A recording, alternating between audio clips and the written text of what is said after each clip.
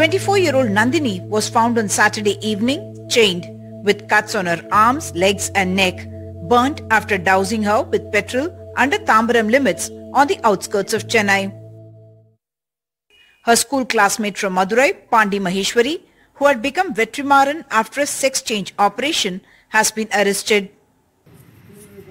Thambaram Police Commissioner Amol Raj told NDTV the two had been close friends and were working with a private IT firm in Chennai for the past 8 months.